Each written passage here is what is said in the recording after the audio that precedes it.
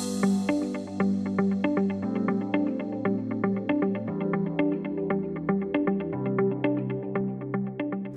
morning, everybody. Good morning. I like that. All right, so today we're touching on wellness as resilience. And we're doing this against the backdrop of our profession as practitioners and as leaders within the TVET industry, right? Pretty much COVID-19 happened. And when it happened, we experienced a dynamic shift, right? The shift was sudden, unpredictable. It was almost like a meteorite out of the sky just drop and give us a big boof. Yeah? And so we had to kind of figure out, all right, what are we going to do? How are we going to manage and cope in this particular time? But as we were kind of trekking through it, it kind of gave rise to a lot of questions, like, what really is happening? Am I going to survive this? Not just on a physical standpoint or from a medical standpoint, but also from a professional standpoint, right? Because people that lose a little job, left, right, and center.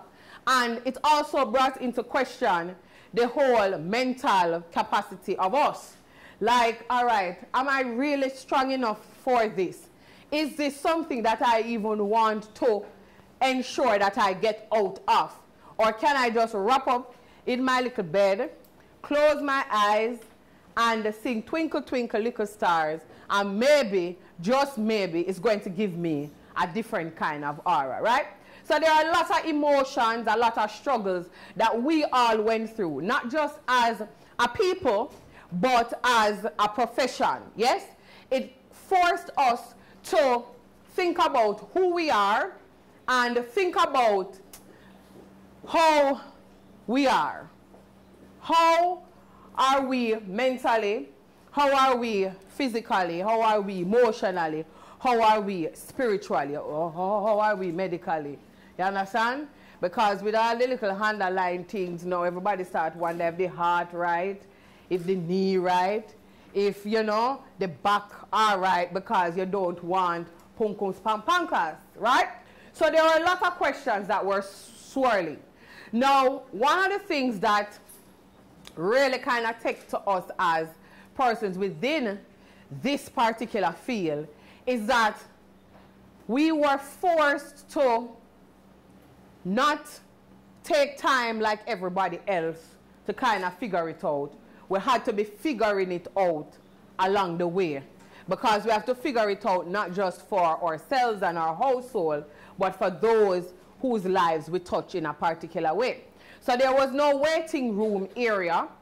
There was no sitting and kind of drafting up a little strategic plan with a little crayon and markers and all of that. It was more, you got to do this now, and you got to do it as best as you can if it is that you want to survive.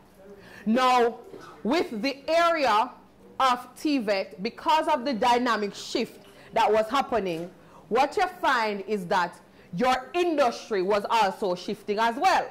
So not just you and not just your profession, but the industry. So automatically, whole heap of little innovations start to come in. And those of us who are not technologically inclined, the little bangers here and there, just want to know it can call 911 in case of emergency.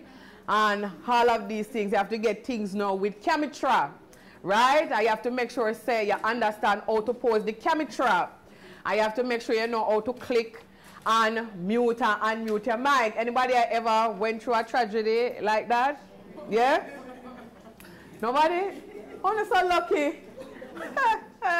You know, you have to remember how to mute and unmute and what to video. And if you're dressed half up here, so pretty like a dolly, you have to remember saying, "Better try use the bathroom till the host has ended the meeting," right? And if you hear like a little fire thing and go on outside, nobody stop, drop, and roll, because if you ever rise up then the whole of the nation will see, oh my soul, and all that is within me, right? So there are a lot of things that we had to focus on. So there is a shift that has taken place from that time and is currently taking place now.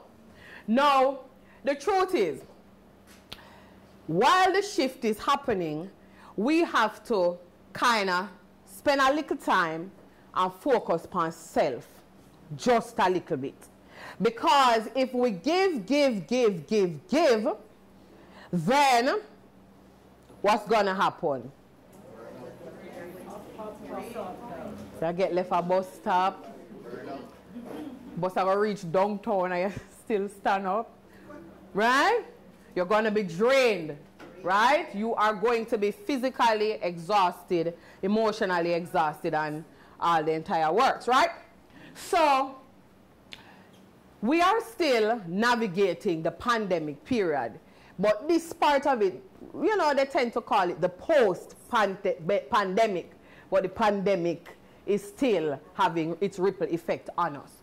So in order for us to survive as an industry, as a professional in the industry, we have to make sure that as an individual, we are surviving.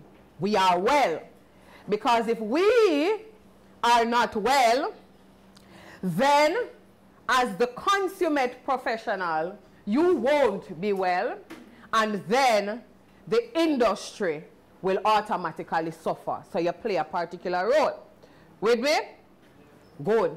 I want to go down to the people at the back, you know, but I just really be obedient. Right now, you no problem. People at the back, are you with me? Yes, sir. Yes, GP, we are with you.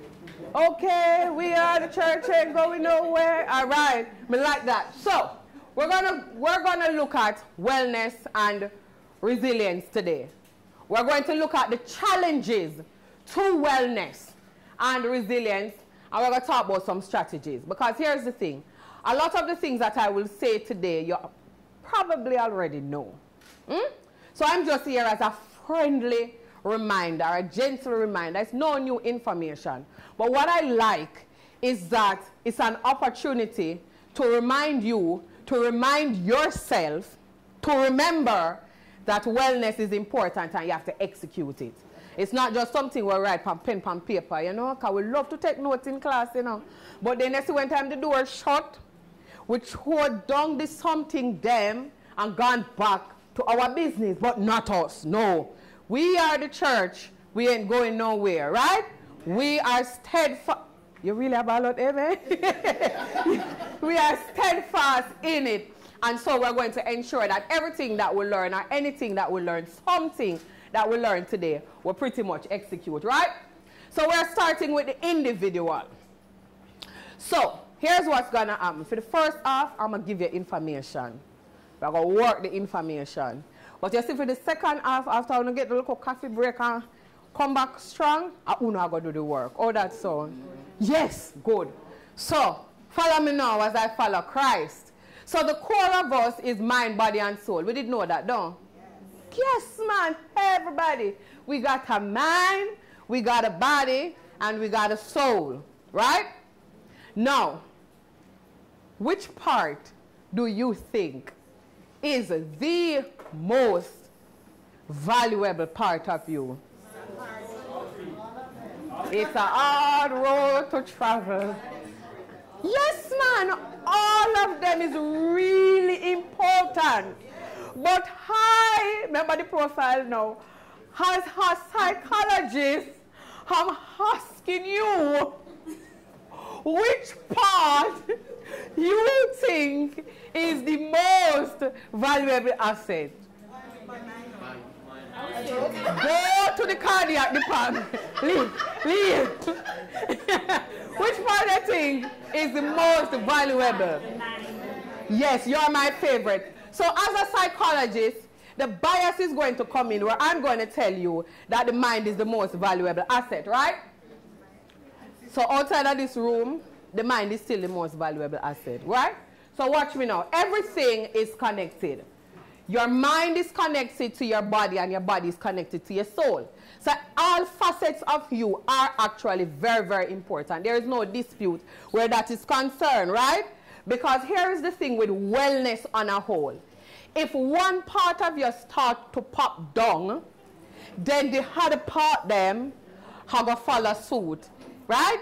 So if your mind is not functioning as it should, it is going to take a little toll on your body and on your spirit. Yeah? Me part down, you know, you really want to go to church, go praise the Lord, you know, because I really sit on for praise Jesus, you know. But when things are boom, like you get your new car or you get a promotion, you're going, you sit on a front bench, Jesus has not passed me by. Come on, church, not true. We don't have to talk loud. Me will talk on behalf of all of us, right? But then, sometimes when we feel a little sick in our body, so we tend to think that it is just a physical something. You feel a little backache and you feel a little tension at the shoulder and a little headache, and so you just think that it is just purely physical. But the truth is, sometimes is the problem them upon here so, and around here so, and right here so, right? So sometimes when you go to the doctor and they give a little high blood pressure medication or say, you know, you suffer from migraine and so on, they look at the physical symptoms and the physiological aspect of it, which is one part. But some of the time you can't really get rid of it because after you get the prescription and you fill it, you go right back to the problem, right? So I'm not nod because maybe your wife will look and think, me I say things, not nod. Let me do the nod. Come in and know where to put you when you go home, right? So it's all connected. Sometimes stress, sometimes depression and anxiety will manifest. These are like mental issues. They will manifest in the physical aspect of your body. So everything is pretty much connected. So we have to genuinely watch that. So if, and this is on a side note, if you have constant issues, constant pains and so on, sometimes you have to examine what's the psychosocial factors that is around you that is causing you to have this persistent migraine, tension, headache, hypertension, back pain, all of those things. Those are on a side note, but it's real. Yes? Sometimes you need to change jobs. Sometimes you need to change community. Sometimes you need to change friends. All is connected. Everything is connected. Yes? But from my perspective, the mind is the most valuable asset, and so you must fiercely protect it. And I'm going to tell you why. We're starting with the individual. Your mind is your most valuable asset, and I'm going to explain these two things real quickly, and then you're going to agree with me. Right? So your mind is what I like to call the seat of your existence, which means that everything that you are begins with the mind. Right? The job that you fulfill, the role that you fulfill in the job, the relationship that you have, the household that you set up, you know, just who you are as a person. If you are an extrovert or an introvert, it's all generated in the mind. It's you. Your mind completely different from my mind. So that is what allows you to function on a daily basis, right? So if you focus on it, how you think, how you reason, how you feel, how you act, how you behave, all of those things generate from the mind. So it is the seat of your existence. And that is why in psych we say, you know, it's your reality, your perception, because it's what you have pretty much created. So if you don't like something, you can figure out how you don't like it, generate what you like in your mind, and kind of switch to that. Kind of simple on the most basic level, yeah? But kind of hard because we have to get the mind clicking. So it's really the seat of your existence. Everything that you are as an individual has generated from the mind. But it is your generation, your creation. I can't do it. And that's what makes everybody distinct. So every trial and tribulation that you have gone through, every school, every class, every qualification, every experience that you've had, all is housed in the faculty of the mind, and that's what makes you, you, right? So I can't count for save my life. I was teaching and I said, how many students in the class? And they said, 12 on this register, miss, and 38 on this register. And I said, oh, we have 140 students in here. And a shame afterwards. I said, but Soshina, that can't write. Oh, you get 100, you're gone in a 3-digit, right? Me never half by 1 or 2, you know, me half by about 60. So I can't do no accounting work. I don't have the knowledge and the requisites to do that. But if you are good at that, then that is what you are doing, and that is the value that is to you. So as an individual in your profession, as practitioners and as leaders, what you have harnessed over the year to make you, you, is encapsulated in your mind. And it allows you to function on a daily basis. So when questions are asked and the curriculum is to be developed and the strategic plan is to be executed, are you that? Because you from your mind is able to do that. Nobody else can. And that is why when we dress up and we go to a little job interview, when we get the work, we're excited because it means that what we have brought to the table is of excellence, and them give our work. So my time we get some work, you know, I say, what people then hire me for? They hire me, you know, because they hire me into a disaster. Right? Sometimes you go in the department and you and judge a one at work, you know. And you have to say, you sure them did really want to pick me? Because about 4 eyeglasses in my department, you know. I wonder if they think I'm an eyeglass. Right? So sometimes you have to do a little check it out. But it comes from your mind, and that aspect of your mind is what genuinely makes you unique. Yeah? And so, as a professional, I can't do what you do. None at all. And the response and the information that I get and give, or that you get and give, is unique to your own experience. And so you are you. That's your mind. Even on a personal level, the relationships and the friendships that you forge is unique to you. So it's either them enhance your mind or them cause all those to tumble down upon you. But it is unique to you. And so it creates your existence. Who you talk to in the morning, your promotions that you might get, and the students that are in your presence that you're able to reach and touch, and the inspiration that you're able to give. It's all you, and it all rests in your mind. Now, the value part of it comes where, should something happen, because the faculties of the mind is what allows you to exist and operate in this reality. You make a choice to come here, you make a choice to learn, you make a choice to better yourself. Because of all of that, if there ever is a time when you step outside of your mind, value number 2 comes into place. You cannot go to the shop and say, hi, serve, beg your pardon, a mind there. Does not exist. You cannot go to Price Mart. For those of us who push the big trolley at Price Mart and buy 1 6-pack of mine and put it in and check it out. Now watch me. The cardiologist will tell you that the heart is vital, but you can get a little heart transplant. True? All right. The orthopedic surgeon will say, boy, you lose the lower limb of your foot, you know, but you don't lose your life. But they might make all the prosthetics now where I'll match your skin tone and ray, and you're doing many things with the prosthetics. You have, you want a little blood vital, even if your blood type rare, them can go source it from somewhere and replace what you have there. But I never see a soul do a mind transplant. You understand? And I threw it.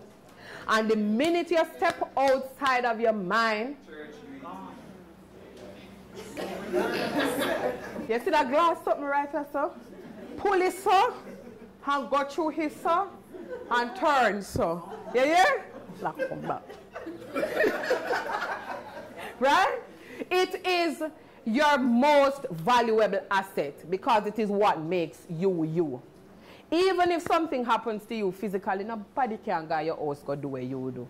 Because no matter if you go there, go clean, you go here, and mommy don't make it like this. And mommy don't clean it like that. And all of that. You understand? So it really is irreplaceable. It is at a point where you have to recognize that because it, if you give me a $200, me pass it, you know. Also, we are also, I want me pass it, me? But I cash me taking, I not take, I owe you and transfer. Okay. Hi. Hurry up and come. Is it roast by breakfast? So your mind is valuable because it is the seat of your existence and it is irreplaceable.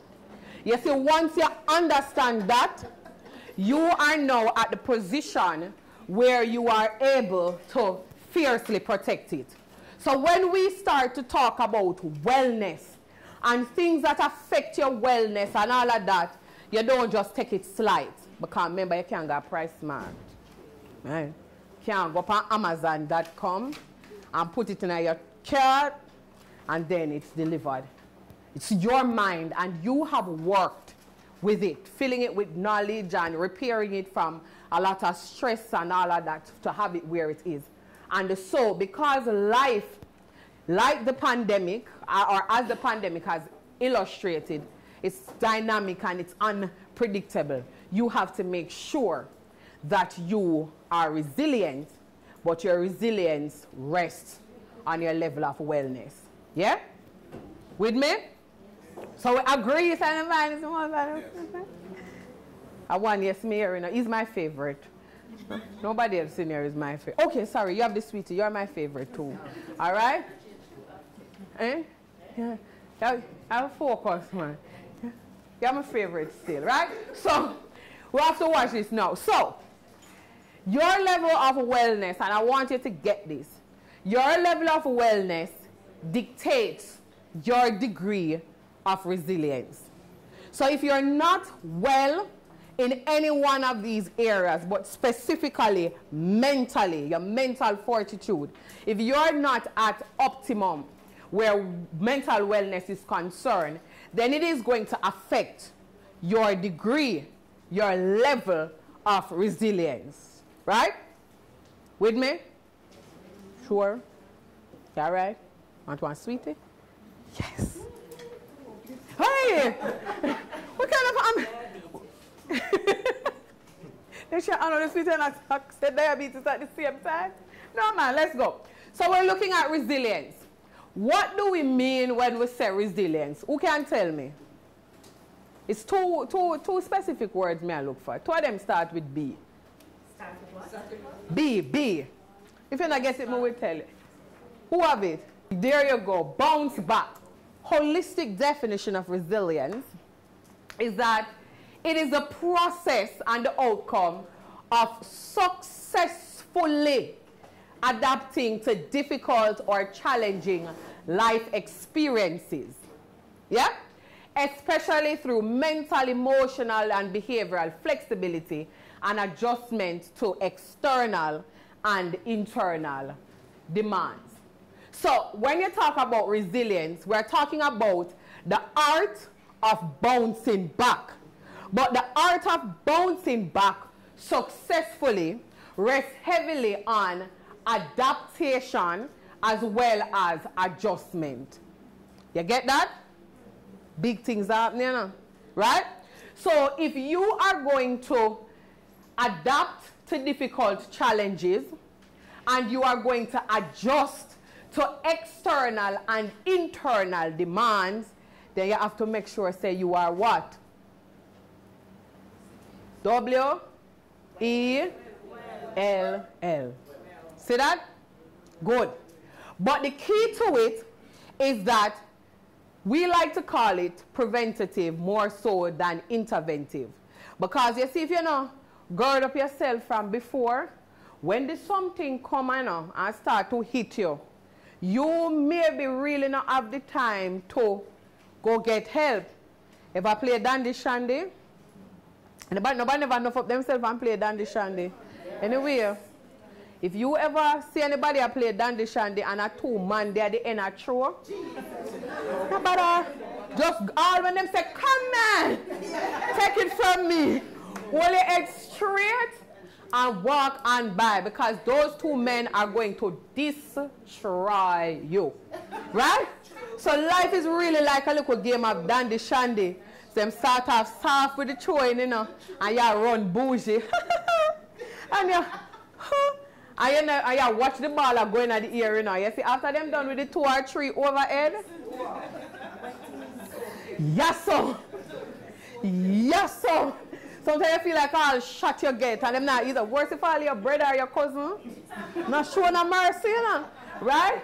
So life is like that. As some challenges coming to you unexpected. You don't know if it'll come high.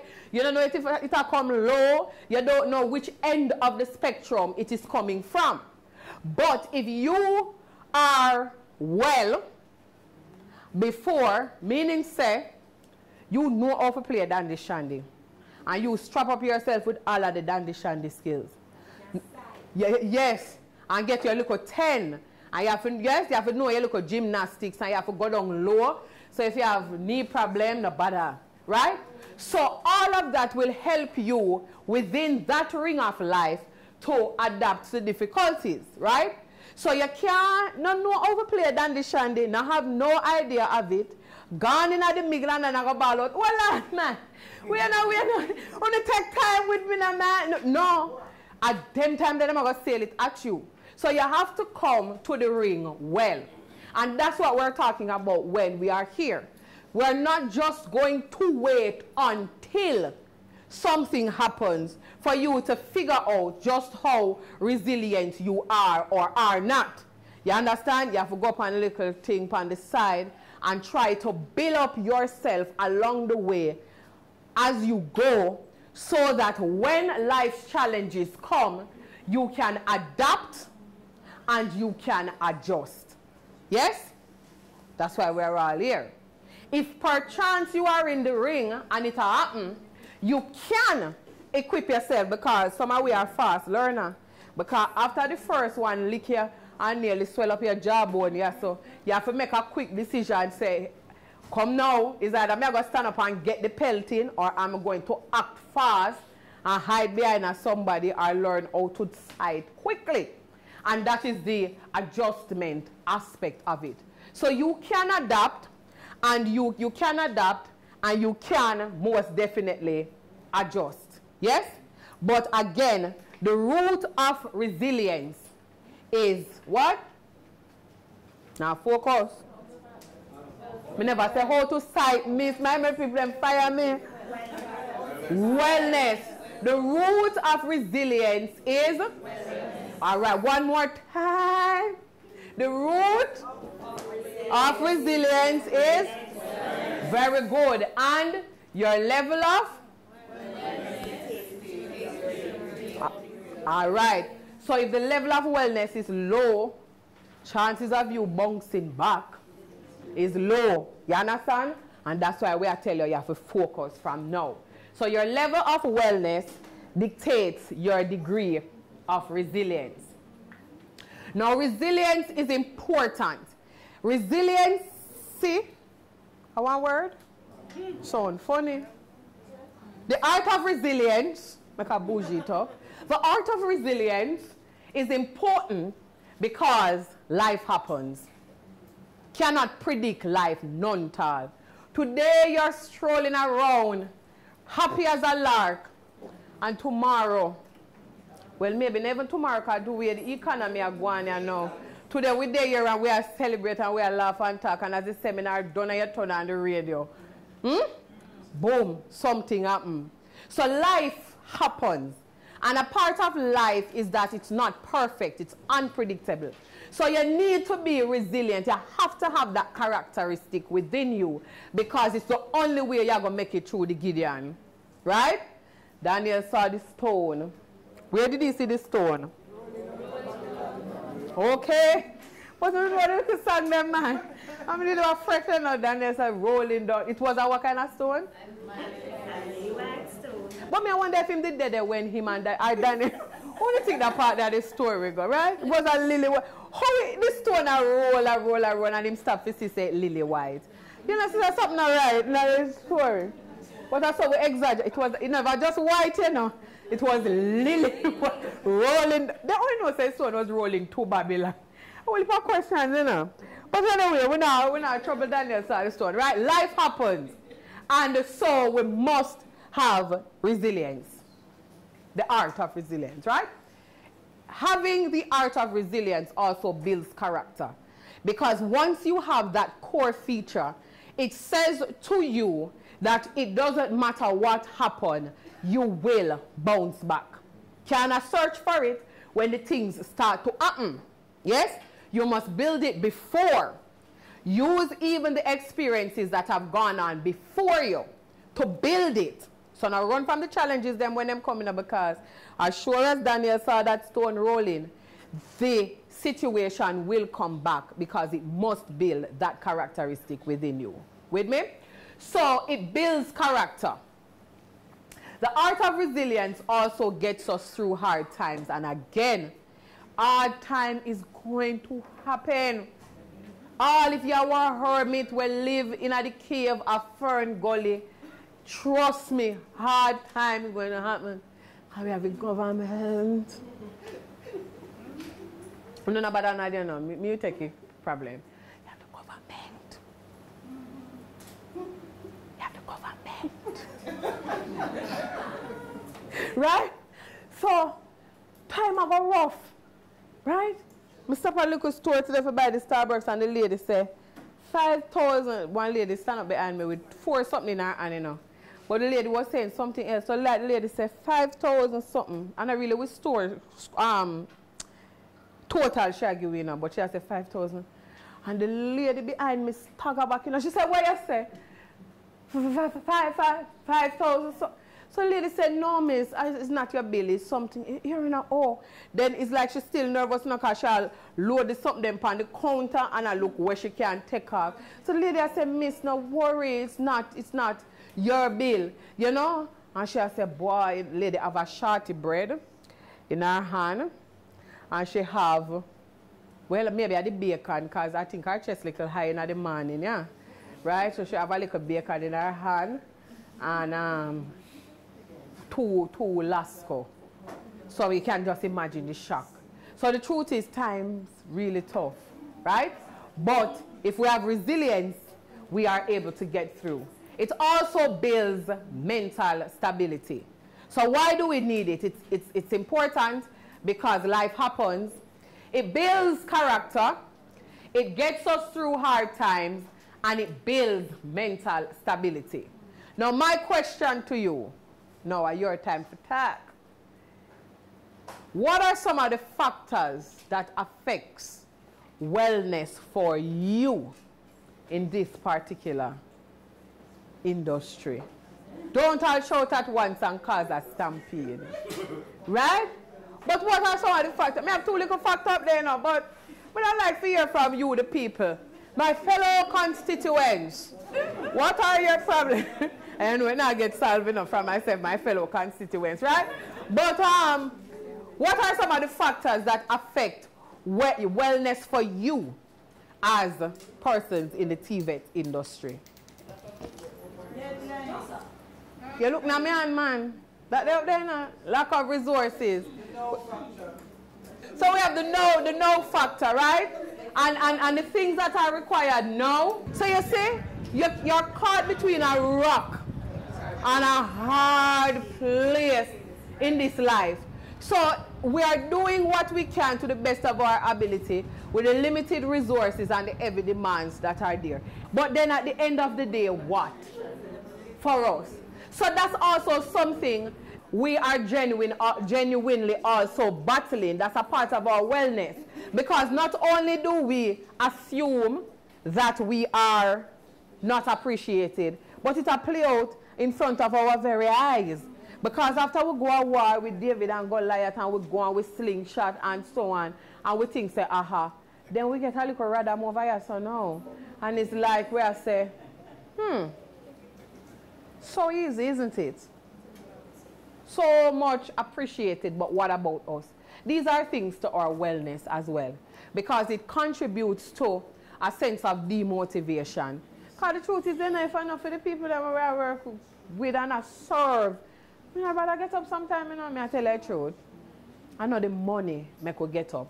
But it should never be a sentence that comes out of our mouth to say, well, you know the money, but because we have to survive. We have to eat, and we have to sustain our families as well. So that's a big blow to our wellness. And then on top of that now, the task, not just the no demand factor, but the job itself is demanding. You understand? So it's not like a 9 to 5 or a 8 to 4 kind of a vibe, It's beyond that, because we have to take into consideration the preparation, right, for execute on a daily basis. The innovation that comes from the same valuable asset, which is the mind, because if something not take right, so we have to figure out how to do it. The spending from our pocket as a part of the resource and looking at it, we're not going to know, say, boy, I need to get this in order for it to be delivered well and we walk past it. I don't know. There is just something within us that I say, I don't have it, but need to get it. We're also talking about time outside of just the regular contact hours per se. Because if a student say, I have a tree, I say, sir, have a heap of things that, when you hear this, sir, because you can't busy, you go about your business, you have to stop and take it in. And that also plays on your wellness. Also, their wellness plays on your wellness as well. You understand? Because one them come now and they must struggle, and I don't know. As a person who straddles both education and psychology, it's rather depressing sometimes, because when you see a student not performing as should, and you hear the story behind why, it's really daunting. They too have a lot, and as an educator, as a leader, as a practitioner, you can't just come and have on the blinkers. You also have that part of you that caters to them as well. So these are the factors, some of the factors that does affect the wellness. All right? So the personal growth aspect of it now is really that. And sometimes, because they are not growing, whether it is intentional or unintentionally, what you find is that they become a pestilence to other persons around them. So their wellness now affects our wellness, right? Or maybe our wellness affect other people's wellness, but we're not ready for that story yet, right? So here's the thing. If these challenges are not resolved, then resilience becomes difficult and it becomes non-existent. So if we don't use these difficulties and the experience from overcoming these difficulties, right, to build our level of resilience, then resilience not going to exist, right? So some of us who love to complain about the challenges, and others of us who love to run away from the challenges, you are depriving yourself of building resilience because you have to face it head on. Now I get an amen for that part. It's all right. I will see my own amen. Amen. Right? Yes, I will say my own amen. And that's the challenge with us when it comes on to being resilient. A lot of us want to be resilient, but we are not willing to work to become resilient, because every time a situation or a circumstance comes up that is now grooming us to become such, we murmur, we complain. And on the other side of the challenges is not only the resilience itself, but the character that you would have built outside of resilience, right? So you're stepping into another side of greatness. A whole heap of us, when the pandemic come, we quarrel, we quarrel, and all when everybody else don't quarrel and I move on, Some of us sit down and we still a quarrel same way. We have missed the mark. We would have missed the opportunity to build resilience, because we would not have resolved the challenges that we are facing, right? So, for the TVET industry, the post-pandemic era is looking to this particular industry to be an essential tool for building recovery and resilience, a route to recovery and resilience. And it is moving in that particular direction because it is looking towards things like quality education, decent work, and economic growth. And that's true. This particular industry is the gateway to the rebuilding and the reshifting and the refocusing of the economic as we know it.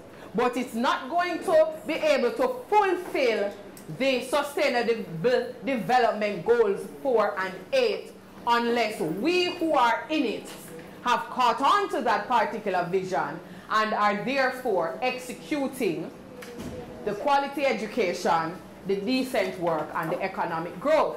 But don't worry, I'm here to tell you how we can build personal and professional resilience towards this particular goal. All right? So, what do you think? I'm going to ask it in a better way, right? But listen, before y'all hold up your hand. Take a long look at the picture on the screen and tell me what you see. Chaos. Chaos. Organize this organization.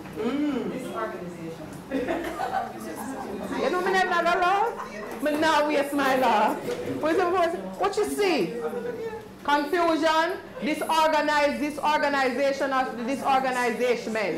All right. What else you see? Mess. A little boy who?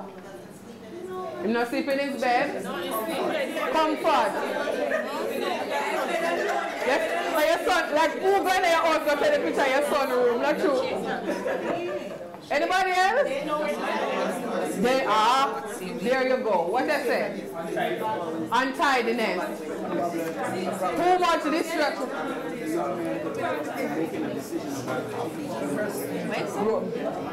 Hold on to that. Where you send us? Now, but I tell the man answer about that's right. Yeah, that's right. Yes, some people are comfortable. She said, organization and disorganized. Yes. What you say now? I'm seeing creativity. So he's in touch with his inner self and he's being creative.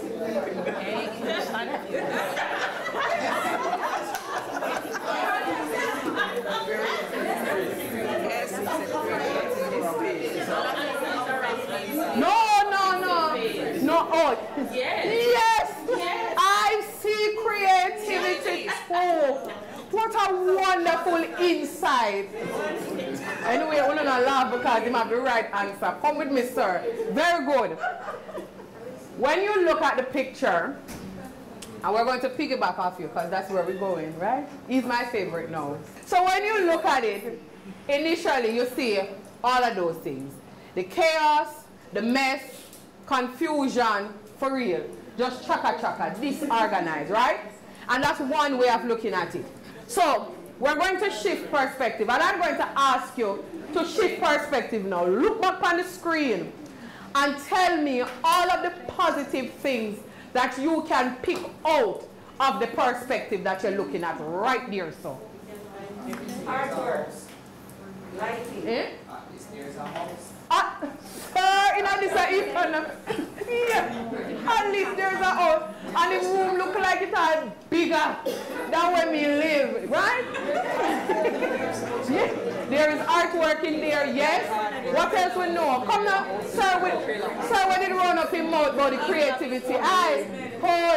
Where did run up your time enough because you did run up your mouth about the creativity? No, sir, your opportunity is not miss it. What else we seeing? He has everything that he needs in the same space. Very good. What else? Colorful. Very colorful, yes. Come again? It's appealing to his eyes. Yeah, yeah. Creative. Educate for the kinesthetic. Yes. Yes. What you find is that the hands-on, everything that will create the enduring learning that. Yes. Yes. Yes. Yes. And then when we start to pick apart now, we are seeing things like geography happening there, astrology. We see that he's extremely athletic because not only is there basketball, but there's also tennis racket as well. And he have a whole heap of clothes to throw down. What can you do now to find what? And there are different perspectives. Is there anybody in here that would be comfortable in that room? Yeah, you're not comfortable? Yeah. And that's it. So the idea with this is about perspective. When you looked at it initially, would you say that there are more positives than negatives where the room is concerned? Yes. Never thought so now we don't want to start doing a real of the negative. Oh, it's messy. In the setting that we have, can we cater to everybody's creativity and still maintain order in the classroom? Yes. So I have a thank you, because it allows everybody to do what they are doing. We allow more of us. Because you like control. No, it's not control, but say for instance, you have a learner who is, it's all about music. Everything has to be put to music. Then you have one that is visual. You have another one who you have to give the notes and explain. Yeah. And then I have a slow one that I have to tap at the desk. Yes. And I have a one holding the hand. How do you work that? That's where You find a way to integrate all of that because you know what's going to happen. That's why the job itself is challenging. You know what's going to happen? If you choose to compromise on some in terms of the delivery of a lesson, it means that you choose to compromise on some, being the recipient of that particular lesson. You trample on somebody else's creativity and somebody else's learning style because it's too much. And I think the problem the problem is genuinely bigger than what we can solve here. Because the truth is, it should cater to all learner and learning style. And we creep them up and say, come and sit in here, I will teach you. You understand? And if my child or me as a creative individual is going to come and it's just going to be notes on the board and all of them, something that y'all kill me. And then now, you're going to tell me to assess them and tell us that the pitney have ADHD. None of it. I read a book. It says that we were always told to grow up. So hence we grow up. Yes. And hence we left the child behind and we killed the creativity. Yes. I then recall I used to be very good at art. I used to draw a lot. And my mother said to me, that will not put any food on the table. And then when I was with my uncle some time ago and he told me that my father drew very well. Right? I see now my little daughter, Alexis, she loves to draw. I see little girl use balloons and the dresses and all of that. And I said to her mother, her alone. Yeah, man, yeah. You don't have to become the doctor or the lawyer. I am fine. Yeah, oh gosh, man. That's what happened with us a lot of times. So yes, man. Even within the classroom, we want do it this way, and hence the concept is missed because we want them to walk in that straight path. Absolutely. We see so much of a teacher-centered approach and not necessarily a child-centered. And that's where the learning really stops within our children. Because it is about the teacher, she's thinking about the rodents in the room, all of those things, and not thinking about how that the box and the different things can help to stimulate play and learning among the child. Absolutely. So it's not necessarily just what your way, but let us look at how it benefits the students or the children that are involved. And that's why it's important for us to shift perspective. And that's what this exercise was all about. The ability to shift perspective. It's not about right or wrong, but are you able to shift perspective? Because with the newness that's coming, or the innovation that we are involved in, that is rolling and carrying us into the future, yeah? Not necessarily starting with COVID-19, but being exacerbated by it. It's now saying to us, we have to assume a posture as persons as well as professionals, where we understand that, you see, a perspective shift, it needs to be number one on the agenda. We cannot continue, and you mentioned it, the struggle between the then and the now. Because if we do, holding on like the dinosaur, we are going to be extinct for real, and we all get left at the bus stop. So we're big on perspective shift.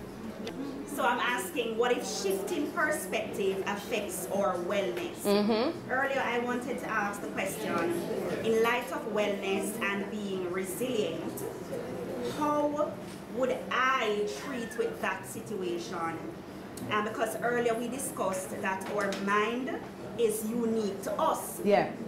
And so our thoughts and our values and our principles and our perspective is going to be based on our thoughts or mind. So if I am to demonstrate resilience, do I always need to adapt? Do I need to adjust at all times? Or should I retreat at some point? For self-preservation and wellness. A part of adaptation and adjustment when it comes on to resilience is about self-evaluation. And it's always black or white. It's either you are going to sink or you are going to swim. Right? And any path that you choose is a path nonetheless. Yes? I don't know how many of you watch the man with the gloves. Avengers. Anybody have the idea of Avengers? Yeah. And in Avengers you have, me not really catch all I good enough, but this is what me catch.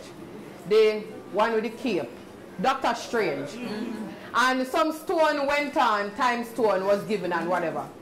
And then at the end of it, with the destruction, we are told that there were over, for argument's sake, 1,000 different realities, alternatives to this particular situation, and they would have not won in any of them. We're not going to focus on the not one in any of them. The point is that whichever route that you choose, it is going to carry you somewhere. You understand? And you have to, in deciding whether you're going to adapt or adjust, have to ask yourself if you are going to move. And if you move in this particular direction, this is what you want. Any movement at all is going to cause a level of discomfort. But you have to ask yourself and resolve within yourself, is this the discomfort that I want to take on? Because even not making a choice is still making a choice. Make sense? Yeah. So when you move in terms of building resilience and adjustment and adaptation, it's not just in a wide spectrum of things. It is in accordance to whatever your goal or your vision is. So the answer to your question is that it rests heavily on you and who you want to form in the future.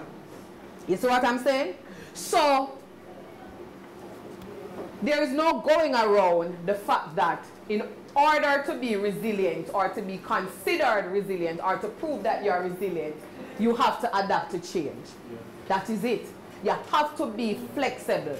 If not, then you are going to be stuck. And the resilience that you will demonstrate in this place of stuckness is only going to be good enough for what you would have encountered then, but not what you are about to encounter in the future.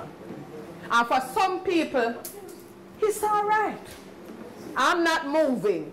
I am satisfied with being a dinosaur.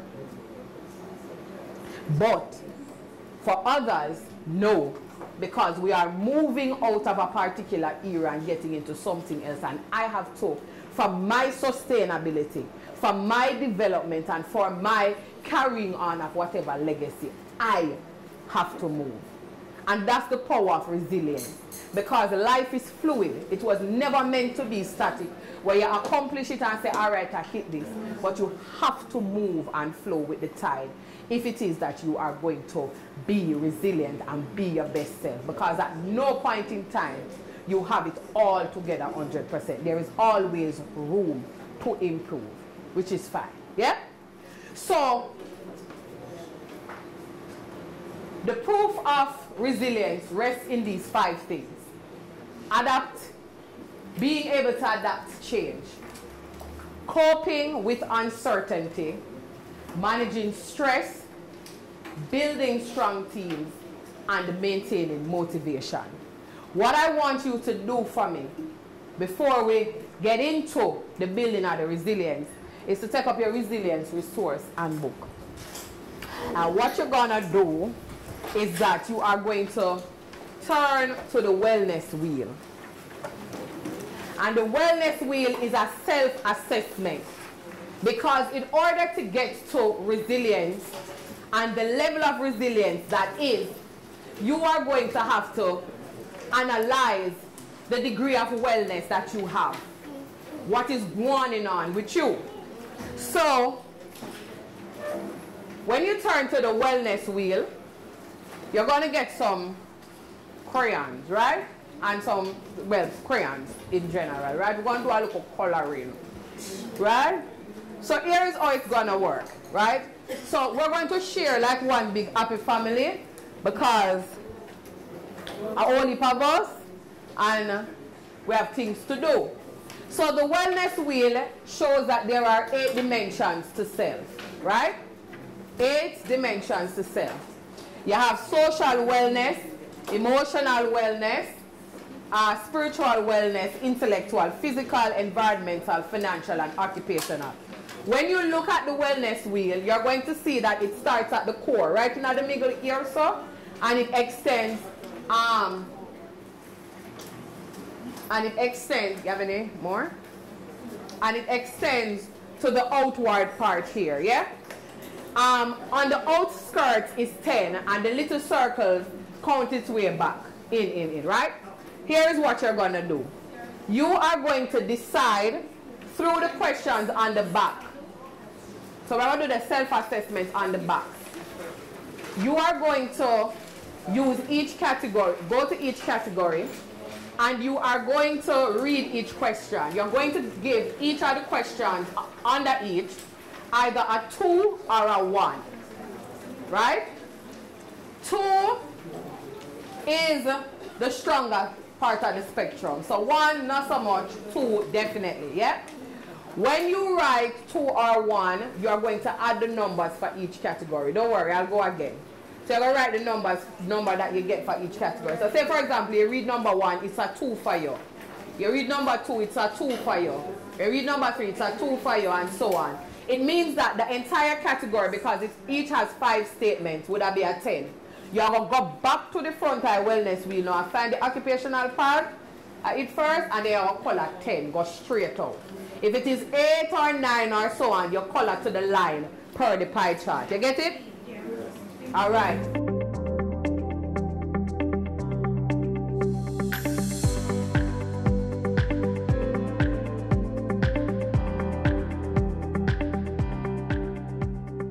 Now, on the other side of the paper, we're keeping it pushing, is your core principles.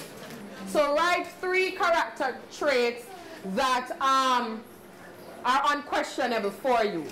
If your eye should lock tomorrow, these are the 3 things that you would want persons to say that you most definitely have, right?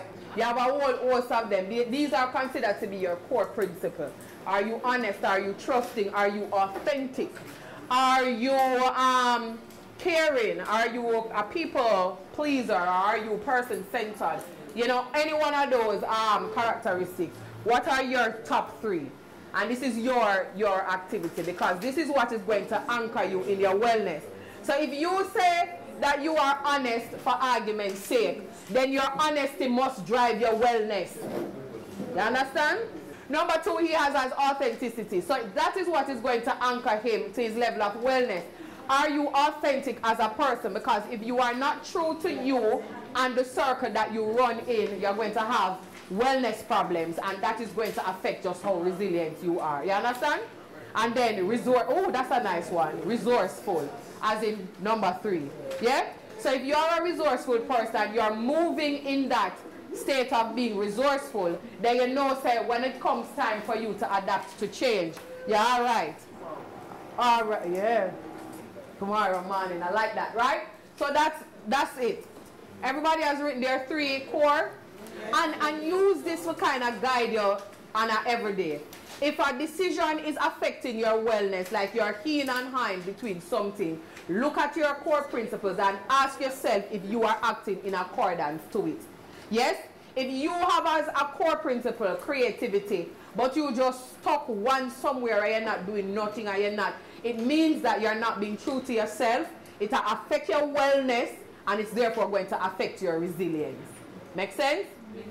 All right, good. So we'll keep it pushing. So we'll skip a page now, right? And we'll go down in the down in. Now this is your sit with self page, and we're going to walk through it as we walk through this. Now, it says, write one thing in your professional life that you have not yet adjusted to since the pandemic, and this is clearly holding you back from growth. So we are linking it with the first one, adapt to change. If you are able to adapt to change as it happens, it means that you are on your way to resilience. Now, the as it happens doesn't necessarily mean as quickly as possible, because sometimes you have to sit with some things. Remember me tell you, when COVID comes, you have to quarrel a little bit, that's fine. But there has to come a point when you quarrel, and you decide, say, you're going to done quarrel now, and you're going to adapt to the change. When you adapt to change, after the quarrel, you must accept that the change has happened. Why a lot of individuals, personally and professionally, struggle, even in the post-pandemic era, is that them still a quarrel about what was before. And we need to return to the normal that, no, there is no returning, but there is an adaptation to it. Once you are adapting, it means that you are accepting the change. Yes? You look, you observe, and you say, okay, it has changed. Let me accept the change, and then you decide to act. Accepting the change is one thing. I saw it going on, you know. I saw it going on. I saw it go. But you not do nothing after you say, I saw it go. You are going to remain stuck, and it's going to affect your level of resilience. So you now have to decide to act. Am I going to stay here, or am I going to move forward so that I can build my resilience? You decide to act. When you decide to act as a part of adapting to the change, you have to begin to join forces with the people them who are moved with you. If you still sit down with the negative Nancy and the depressing Damians and all of those people, the sad Sallys, you are going to be stuck and you are going to be hindered from your resilience. You with me? So once you quarrel first, which is fine, you have to begin to don't quarrel now and accept the change. Once you do that, you decide that you are going to act, and you join forces with people who are now ready to move, because you are going to need your support team to move in the direction towards resilience. Yes? After you join up your little forces, now you are going to utilize your superpower. Now your superpower is that strength that is within you, that ability that you have. You can pick it from your core principles that is going to help you to shoot forward.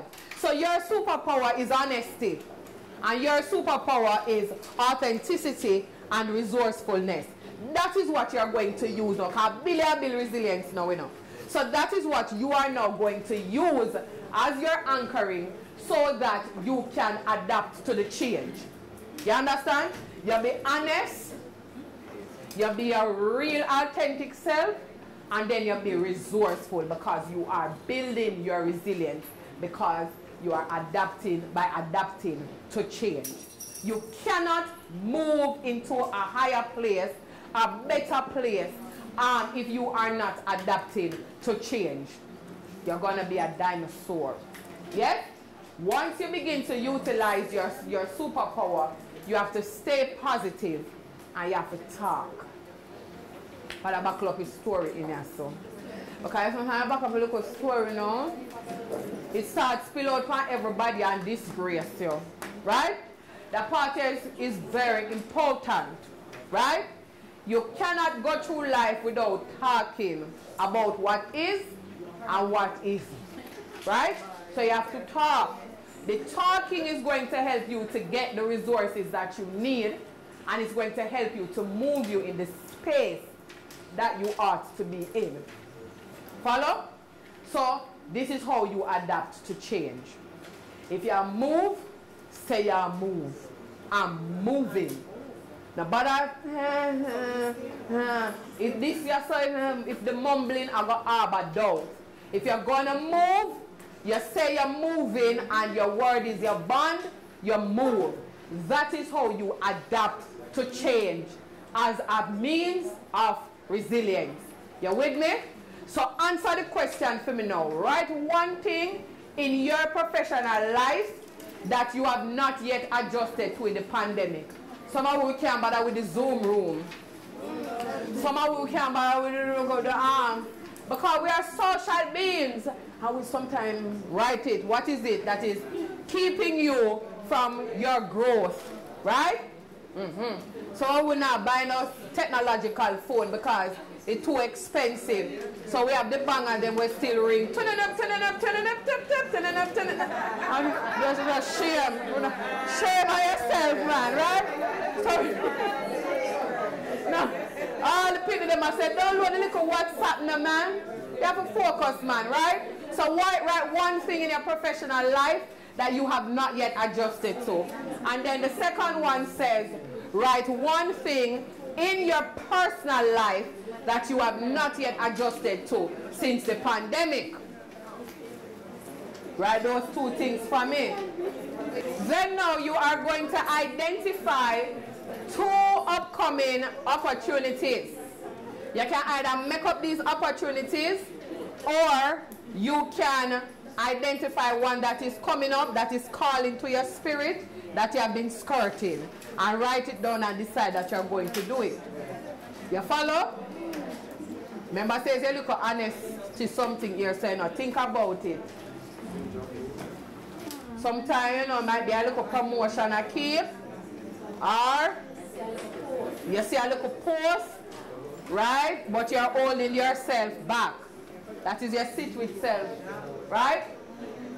A part of proving that you are resilient means that you are able to cope with uncertainty. How do you cope with uncertainty? You remain grounded by believing in yourself. A lot of times the doubt that we experience don't necessarily come from those around us. Sometimes people don't even see it. We are the ones who create the doubt upon our own self. And we don't want to do this because we're not sure if we're going to know how to do it. And we're not so certain and all of this. The belief in yourself is what is going to help you to remain grounded so that you can cope with the level of uncertainty that exists. Believe in the core principles that you have. Believe in the power of your mind, which is your most valuable asset. And believe in your own skills that you have acquired over the length of your life that's going to help you to cope with uncertainty. Look around for opportunities. If you try to sit in the state that is where you're going to remain. Be flexible, take shots, don't be afraid. A lot of us could reach much further than where we are mentally, physically, emotionally, intellectually. But we are crippled by fear because we're not sure what keeps beyond the horizon and we're not willing to take shots. Believe in yourself. Look around for those opportunities be flexible, and take the shot then. With me? And that is why this one, the third one at the bottom, is important. Because you have to look in your own personal and professional life for the opportunities that are coming to you to help you to be well and help you to have that level of resilience, and you have to take it. If you don't take it, you're going to remain stuck. With me? All right. The next point is managing stress. Proof of you being resilient is in the fact that you manage stress. Life is dynamic. Life is unpredictable. Stress is going to happen. Aye, aye, aye. But you have to be able to manage the stress. How do you manage the stress? You develop a self-care plan. And here what I'm going to tell you now, good and proper. The self-care plan is not a break glass in case of emergency kind of vibe. The self-care plan is what I like to call a 1-1 cocoa full basket. Listen to me keenly. I'm on to something. It's a 1-1 cocoa full basket kind of mentality, which means this. Every little day that the sun rises, you do a one little something for your mental health. You see, when you talk about, I'm never wait till summer to go up on the vacation and so. When you finally save up and you reach at the hotel, you sleep for 3 days straight. Eh? Tomorrow, I go disco. Oh God, I want to go to the beach, but I'm so tired. Eh? Never, I'm 21 of us, yes. Yes? You have to take on the 1-1 cocoa full basket, because when you go to Rio and Grand Palladium, by the time you reach back at your yard, you're ready to go up on the next vacation because you pop down. Eh? Eh? Some of you not see the activities they ask where the volleyball court, they never know. Where's the lazy river? Then they did have lazy river? Because you're locked up in the room asleep. Yeah? No. The 1-1 cocoa full basket principle says that every day you do something small for your mental health and for your self-care, help to manage stress. So you see me carry it right down. You see all bathing? Bathing is a self-care something. Some of us up and rush so often and hurry up and go work. We not bother curb ourselves good. Buy the nice good soap them will smell nice. And turn on the water and your beard. Scrub your arms, scrub your foot, scrub good, turn your bag. Yeah man, am I soap that you know? They look at Irish Spring man when it lift up. Yeah man, and you turn your back and make this shower beat off your back. Self-care. Eh? Yes man, the fat is nice. Because you can put all that draw and it smell of a little life, you know. For foreign. And you see, how you me like, you know, they are really my favorite to chew. Really favorite to chew, right? Beard. Because it's the 5 minutes or the 10 minutes. Yeah man, let me give my little sweetie. Pick a sweetie, I'm my favorite. You really are my favorite, right? We have to go whisper. Don't have to call you know when it's changing. Can't tell him, right? So even that. Some of the times we are on too much haste. When we done bathe and put lotion, we look at foot, we are hurry up. And so you have to sit up and go down in the foot man massage and call your children and say, I can lotion mommy foot for you. I can never give it on. Yeah, call the children. But you can't lotion mommy foot for you there. You understand? And make the lotion it feel. That is a self-care, you know. You're spending 5, look at me. Oh, you can't keep them. You're spending 5 little minutes, man, with yourself. That is self-care. How much I want to drive, go down a waterfront, just go look. Down a waterfront free, you know. Nobody go in a glorious door because this one not free. And empty. No look so. But look out to the ocean. You know, when you look out there, just watch a plane and go down and say, oh, we may go to Miami. Eh? And just visualize yourself and go through customs with ease, you know, man, and go shopping and come back. It helps 1-1 cocoa full basket principle. Sometimes when you eat your lunch, get up from your desk. Get up from the common area. Go in your car, go lock up. Turn on the little AC, little gas price still go up all tomorrow. You understand? Still go up tomorrow. Not share. go in there, you turn on the little AC, and you eat your lunch and belch. You understand? Don't forget the belch part, not the belch important. Yeah. And if you do a task at work today and you feel good about it, go to KFC, go buy a 3-piece. No matter what your price. Right? Go to KFC, buy a little 3-piece or a barbecue zinger, and you eat it, bench and you feel good. Right? Yes. Right? That is what you have to do to reduce stress. Some of you too, in order to manage the stress, when you love the I. We suffer from the ititis. It's I alone can do it. And if I don't do it, it will never be done. And if I don't clean and I don't wash and if I don't do this plan, it don't do it. Yes, that's why you're really my favorite Patrice. None should ever disturb us from our sleep. 3 times, you know.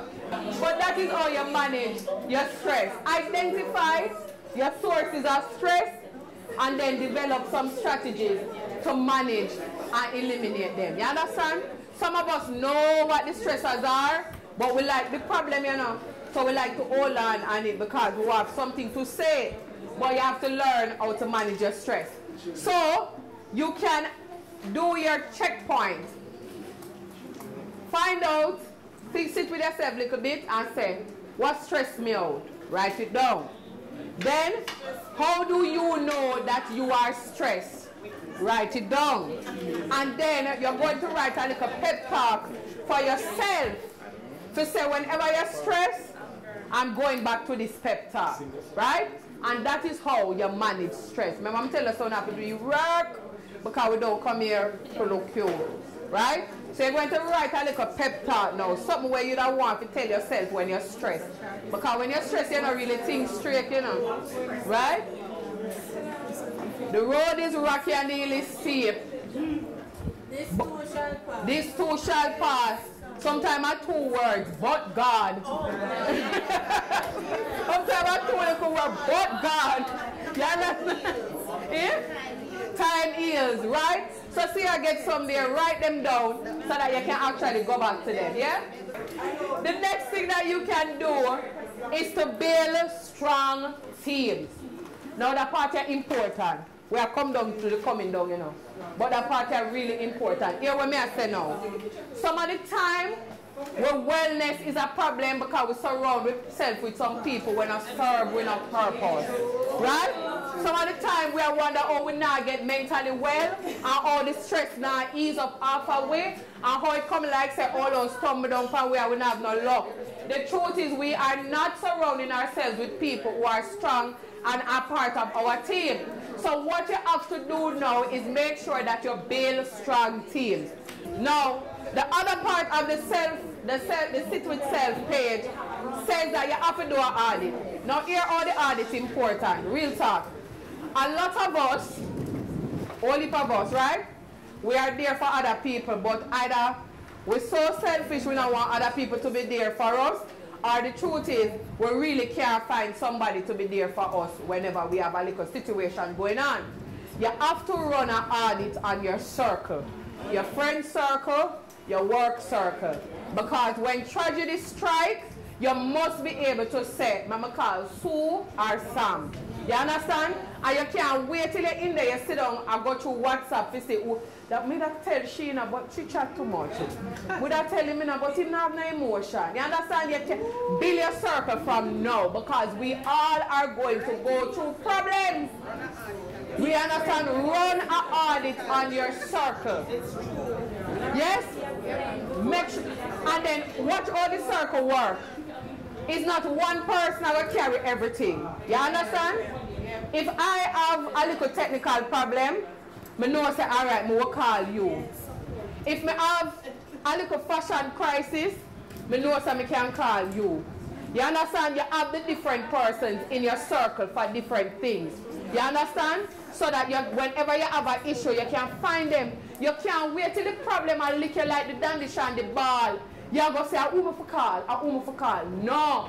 Just like when you go places and you have emergency contact, make sure that in your circle, you know who is going to turn to, who you're going to turn to when you're having a certain crisis. You understand? You have a little spiritual crisis, you can call sister so and so. You understand? You know, say your mother gets some of the problem or your father gets some of the problem. Sister get others. Because the problem are with mommy, you can't call mommy. I say, mommy, you know, you have to call sister. You understand? So you have to run an audit on your circle. So those are our 5 points.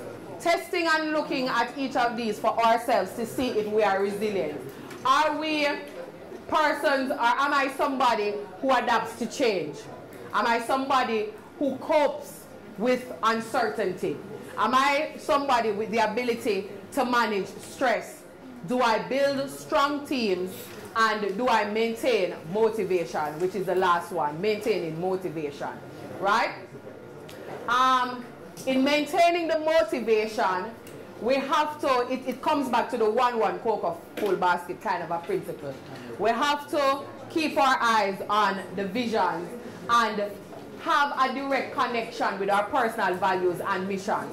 Sometimes we are demotivated because we have either fulfilled a particular vision and we're not set no more, or we have lost sight of the vision that we've had.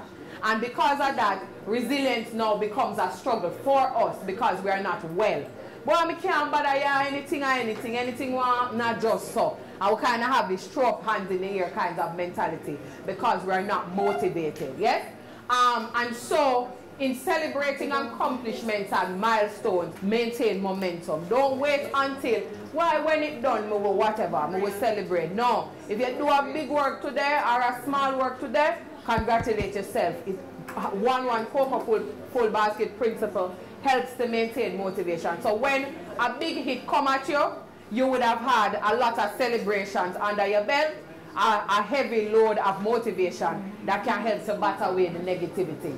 This will help you to also develop a growth mindset. So when the challenges come, because you're already hyped up and motivated for the day and the week and the month and where you're going, you are now able to run into the challenges without fear. You are able to do the setback as stepping stones where you have your opportunities for learning and growth. So the formula is quite simple. The formula, you have it, but you just need to execute it. Ensure that you are well as an individual from an individualistic standpoint, right? Your areas of wellness are top-notch. If you need a little topping up in one area, you do it, because if not, it's going to affect the other areas, and that is going to affect your level of resilience. In order to achieve the best of life and the best of self, you have to have that mindset where you are adaptable, you are flexible, you are motivated, you are supported by those around you so that you can push forward. The secret sauce to resilience, is most definitely wellness. So remember, healthy coping mechanisms, prioritizing self-care, setting your little boundaries, and fostering social connections. A big part of being well too as individuals is that we got to learn to say no. Okay. We got to learn to say no. And let me tell you, try no say. A yes to somebody is a no to yourself. And I'm going to end with this. A yes to somebody is a no to yourself. So when you are saying yes, make sure say you're alright and comfortable with saying no to yourself. You can't carry me go off a tree. I'm not going to off a tree. You can't carry me go off a tree. I'm going what the opposite of off a tree? Downtown. Me going to town. You go off a tree. If I say yes to you, can you take me to off a tree? And I say yes. I am taking time, gas, energy, and I could have reached home a little earlier. I could have this, I could have do that kind of a vibe. Sometimes you have to say no to others, because saying no is saying yes to yourself. The other little thing I want to leave with you when it comes on to prioritizing self-care and wellness towards resilience is the fact that when you are doing your mental wellness checks and your self-care and your prioritizing, right? You learn to say no to persons and all of that, and you're trying to live in, doing the best doing your best on a daily basis. What I want to say to you is that your mental health is important. And sometimes in the saying of the yes, we think that a free time on our calendar is an opportunity for other persons to fill it or for us to fill it. So argument's sake, what you do Sunday? So you come from your local church, and so you not do Sunday 2 to 4. Yes, you have something to do. Me have to sit down and watch Law and Order. I am doing something. Me have to catch up on my Sunday nap. But true, because it now work related, you say, oh, I am free. You're not free. You understand? Yes, I have to catch up on a series on Netflix. Then that you can't come follow me, go, no, me busy. You understand?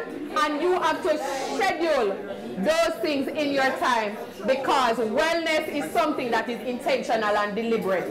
We tend to pencil out ourselves and pencil in somebody. So like all you don't know, you know, say, we can call a meeting for when the workshop done 5 o'clock. How we don't have nothing else to do? We can have a quick meeting 5 to 6 o'clock. No. Me have to go looking at my cupboard. Just look. Me have to read the ingredients.